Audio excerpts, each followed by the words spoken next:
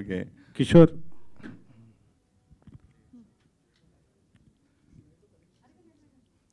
What is the secret of your skin?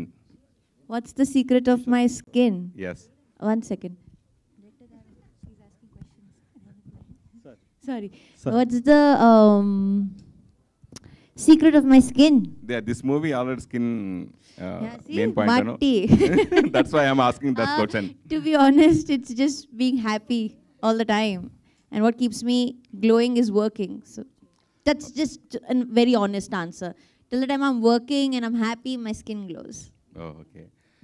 ఒక నిమిషం ఇంకో క్వశ్చన్లోకి వెళ్ళే ముందు డిఓపి కిషోర్ గారిని కూడా జాయిన్ అవ్వాల్సిందిగా కోరుకున్నాం స్టేజ్ మీద. ఇంకో చైర్ తీసుకున్నాండి అమ్మా.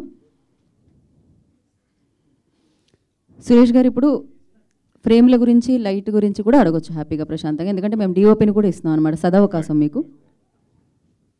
Yeah okay.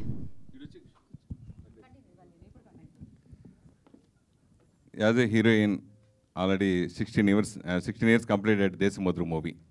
So you're looking 16 years girl. 50 movies is completed, but you 16 years girl. Why? Why? I will not tell you my secret. I'm happy. I like you. I love you. Thank you.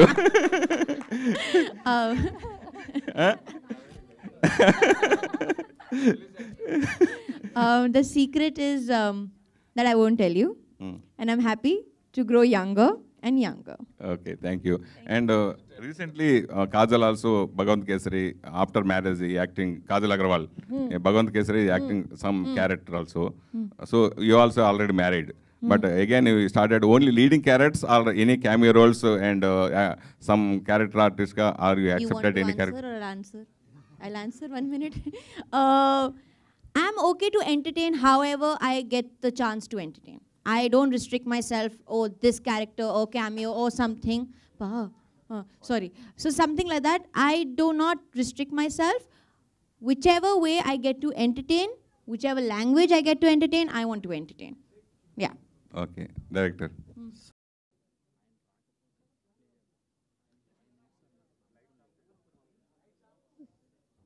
Okay.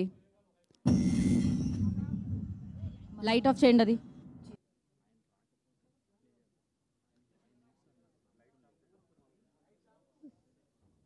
Okay.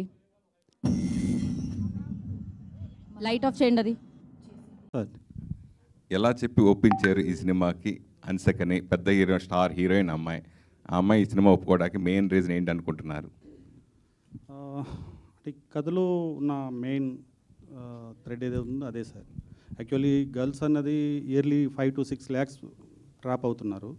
మనకు తెలిసి ఏంటంటే 1-2 వాటికే వాళ్ళని trap చేస్తున్నారన్న విషయం మాత్రమే తెలుసు మనకి. Still మొన్న ఏపీలో పవన్ కళ్యాణ్ గారు కూడా ఇచ్చారు ఇంతమంది వేరు అన్నది. సో అదే పొలిటికల్ విషయం అనుకోండి. బట్ మనకు తెలియకుండా ఏంటంటే అఫీషియల్ వెబ్సైట్స్ గవర్నమెంట్ లెక్కల ప్రకారం ఎవ్రీ 1 minute ఇండియాలో 10 మంది ట్రాప్ అవుతున్నారు అన్నది. వీళ్ళందరూ ఏమవుతున్నారు అని అంటే మనకు తెలిసినది 1-2 కాజ్ మాత్రమే. దాని బ్యాక్ చాలా పెద్ద స్టోరీ ఉంది. దీని స్టోరీ తీసుకోవడానికి మెయిన్ ఏంటి అని అంటే ఒక రియల్ ఇన్సిడెంట్ ఉంది. ఆ ఇన్సిడెంట్ మా మేడం వాళ్ళకి చెప్పినప్పుడు వాళ్ళ మదర్ బేసిక్గా స్కిన్ డాక్టర్. సో దానివల్ల బాగా కనెక్ట్ అవ్వారు. అది నాకు బాగా హెల్ప్ అయిందండి. అది ఎక్కడ జరిగింది కదా? రియల్గా జరిగింది అన్నారు. ఎక్కడ జరిగింది అది? రియల్గా అంటే యాక్చువల్లీ 2009లో నేను ఏడీగా ఉన్నప్పుడు మనకి సినిమాలో ఆర్టిస్టులు ఉంటారు కదండి. సో అలా ఒక అమ్మాయి తెలుసు. ఆ అమ్మాయి ఏంటి అని అంటే 1-2 మూవీస్ నేను చేసిన మూవీస్లో వర్క్ చేసింది. మీ అందరికీ తెలిసే ఉంటుంది, జన్మభూమి అనే ట్రైన్ ఉంది మనకి. అవును.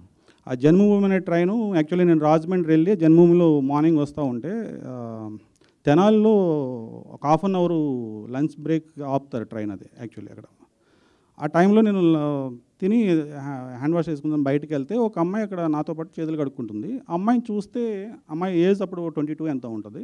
స్కిన్ అంతా మనకు ఒక 60 years దాటిన తర్వాత స్కిన్ ఎలా ఉంటుందో అలా ఉంది. అమ్మాయి ఫేస్ అంతా ఇది చేసుకుని కప్పుకొని ఉంది. హ్యాండ్ చేసుకున్నప్పుడు బయటికి హ్యాండ్ వస్తుంది కాబట్టి ఆ హ్యాండ్ వల్ల అమ్మాయి స్కిన్ చూశాను. సో ఫేస్ చూస్తే ఎక్కడ గుర్తుపట్టి నేను అమ్మాయి పేరు పెట్టి పిలిచాను, ఎందుకంటే వేరే కమ్యూనిటీ అమ్మాయి. అందుకే నేను పేరు మెన్షన్ చేస్తలేదు. సో సో పేరు ఇదేనంటే అమ్మాయి రెస్పాన్స్ అయింది, సార్ నన్ను గుర్తుపెట్టింది. తర్వాత ఆ ట్రైన్లో తను విజయవాడలో దిగాలి, నేను రాజమండ్రి వెళ్ళాలి. ఈ విజయవాడ వెళ్ళే లోపల అమ్మాయి చెప్పిన ఇన్సిడెంట్ చాలా బాధ కలిగింది. అది ఎంత అని అంటే ఎంతలా ఘోరంగా ట్రాప్ చేస్తారు అమ్మాయిలను అంటే, అమ్మాయిని ముంబై తీసుకెళ్లారు అదే అమ్మాయికి 2 months వరకు స్పృహలో లేదట, ఏం జరిగిందో కూడా తెలియదు. బట్ ఆ అమ్మాయికి తీసింది అంటే మన స్కిన్ 3 times రిమూవ్ చేయొచ్చటండి. ఆ అమ్మాయికి అది తీయడం వల్ల కంప్లీట్ డ్యామేజ్ అయింది. మొత్తం అమ్మాయి ఏదో తప్పించుకుని వచ్చింది. స్టిల్ ఇప్పుడు అమ్మాయి ఏంటో తెలియదు. ఇది 2015లో జరిగింది. ఆ తర్వాత దాని గురించి ఇది ఎంతవరకు నిజమా ఏంటి అనేది రీసెర్చ్ చేస్తే మన వరల్డ్ మొత్తానికి స్కిన్ ఎక్కువ ప్రొడ్యూస్ అయ్యేది నేపాల్ నుంచి, ఎందుకంటే వైట్ స్కిన్ కాబట్టి. తర్వాత ఇండియా ఉంది. సో ఇదంతా అమెరికా వెళ్ళి ఇదంతా 2016-17 బోర్డర్లో ఒక లేడీ దీని గురించి ఒక ఆర్టికల్ కూడా రాశారు. అది సో రీసెర్చ్ చేసి ఇవన్నీ నాకు హెల్ప్ అయింది. ఒక విధంగా ఈ ఇన్ఫర్మేషన్ అంతా తీసుకోవడానికి నాకు 2 years మీడియాలో వచ్చిన ఆర్టికల్స్ కానీ ఇవన్నీ నాకు బాగా హెల్ప్ అయినాయండి. ఓకే, మామూలుగా మై నేమ్ ఈజ్ శృతి ఈ cinema title, my name is Hansika అని ఎందుకు పెట్టలేదు? అంటే 2 reasons అండి. ఒక ఇంపార్టెంట్ పాయింట్ చెప్తున్నప్పుడు ఒక స్టార్ ఉంటే దాని వాల్యూ వేరే ఉంటుంది, అది మీకు తెలిసిందే.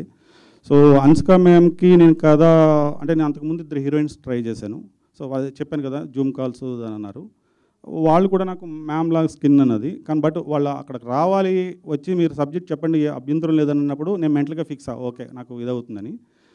అక్కడికి వెళ్ళి సబ్జెక్ట్ చెప్పిన తర్వాత వాళ్ళ రెస్పాన్స్ చూసి మా ప్రొడ్యూసర్ గారు మేము చాలా హ్యాపీ అండి. ఓకే ప్రవీణ్,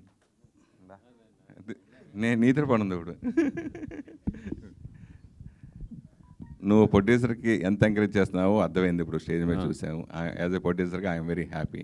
అంటే హీరోయిన్స్ లీడ్ రోల్ చేసే సినిమాల్లో చేస్తుంటే నువ్వే హీరో అనుకున్నాను నాకు తెలిసి. అట్లా ఆ అవకాశం వచ్చినట్టు ఈ సినిమాతోటి నా మీద పెట్టి ఉంటారు. ఈ మధ్య ఇప్పుడు సత్యన్ రాజేష్ ఆల్రెడీ ఇప్పుడు పొలిమేర నువ్వు కూడా పెద్ద హిట్ బ్లాక్ బస్టర్ కొట్టారు. నువ్వు ఎప్పుడు దీంట్లో లేకపోతే నువ్వు ఎప్పుడు హీరో అవుతావు అని అడుగుతున్నా. ఏమన్నా అది ఎవరైనా నీలాంటి ప్రొడ్యూసర్ వచ్చి తెస్తే ఎందుకు చేయ, ఏదైనా వేషమే కదా, మాకు క్యారెక్టర్ కదా. సో ఇందులో హీరో హన్సికే అన్న. ఇంకా ఆవిడే సెంట్రిక్, ఆవిడ చుట్టూ శృతి క్యారెక్టర్ చుట్టూనే తిరుగుతుంటుంది సినిమా అంతా. బట్ మంచి క్యారెక్టర్స్ ఉన్నాయి. నేను చిన్న నెగిటివ్ టచ్ ఉన్న క్యారెక్టర్ చేశాను. అలాగే మన ఆడుకాలం నరేన్ గారు ఉన్నారు, మురళీశ్వరం గారు ఉన్నారు, రాజా రవీంద్ర ఉన్నారు, మీ ఫ్రెండ్ ఆయన కనిపిస్తున్నాడు. సో సినిమా నిండా అమ్మాయి పూజ రామచంద్రన్ స్టారింగ్ పెద్దది ఉందన్న. కంటెంట్ ఇంకా ఆయన చెప్పాడు ఎలాగా. కాకపోతే కంటెంట్ అన్నప్పుడు మాత్రం భయం వేసిందన్న. ఈ ఉమెన్ ట్రాఫికింగ్ ఏంటి, అసలు ఏ సొసైటీలో ఉన్నాం మనం, దాని మీద స్పందించే అంత ఇది ఇలా స్పందించగలుగుతుంది తప్ప దాన్ని ఏం చేయాలనేది పెద్దవాళ్ళు చూసుకోవాలి కాబట్టి అదొకే. ఇంత ఇలా ఉంటుందా అని 3 layers కింద తీసేస్తే కాలిపోయి బొబ్బలెక్కిపోయి తగ్గినట్టుగా అయిపోయిందంట శరీరం. ఆయన చెప్పినప్పుడు భయం వేసింది. ఏదో అంటే మీడియముఖంగా ఎంతవరకు చెప్పాలో అంతవరకు చెప్పాడు కానీ అలా ఉంటుందా అనిపించింది. సో ఈ సబ్జెక్ట్ని ఖచ్చితంగా నేను ప్రొడ్యూసర్ గారికి ఎందుకు చెప్పానంటే గ్యారంటీగా సహకారం కావాలి మీరందరిది. మంచి సినిమాని ముందుకు తోస్తే అది కొంచెం అలాంటి సబ్జెక్టులు ఇంకా 10 మంది ప్రాబ్లమ్స్ ఉన్న సబ్జెక్టులు తీసుకుంటే జనాలకి అవగాహన వస్తుందని ఆయన్ని. హన్సిక్ గారు తెలుగులో